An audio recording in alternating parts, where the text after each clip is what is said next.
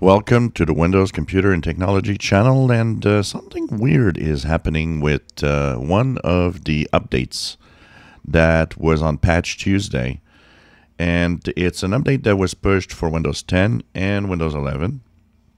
It is a security fix, but for some reason, one of those fixes, which is CVE 2023-32019, is off by default. Now, I'll post in the description below what you need to add in the registry to enable it if you wish to do so.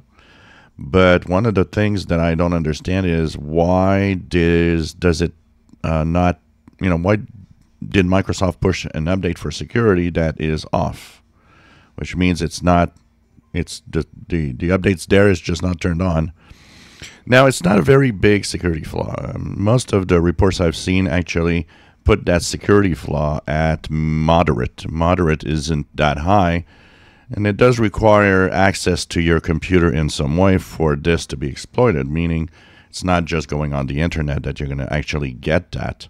It's really, by having either already a flaw that's exploited by some other malware, or having somebody physically at the computer.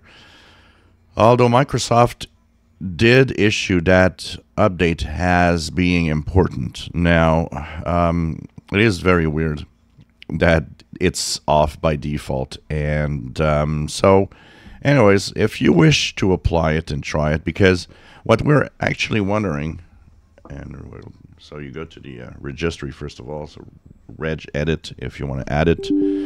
And the key and the information is in the description below, so it's up to you to see if you want to try it or not. So what we're saying actually is that we think maybe one of the reasons Microsoft hasn't turned it on is that it might have a problem of some sort with maybe some hardware or software.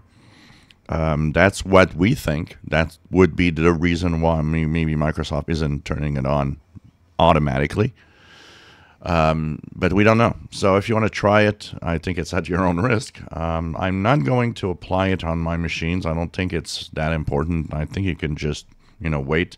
Microsoft did say it will apparently be turned on eventually in the future, but if it's off, I guess they probably are thinking that it's not that bad of a flaw. And once again, the reason, Microsoft didn't even give a reason why it's off. So in the description below, you'll see there's the registry value that you have to add a Dword with the full registry set where you have to actually add that Dword. It's a different one for Windows 10 and Windows 11 21H2 and Windows 11 22H2. So make sure to apply the correct one if you decide to do it on your own. And or else, well, you know what? Just wait and we'll see. But for now, it's kind of weird that they didn't turn it on. If you enjoy my videos, please subscribe, give us thumbs up. Thank you for watching.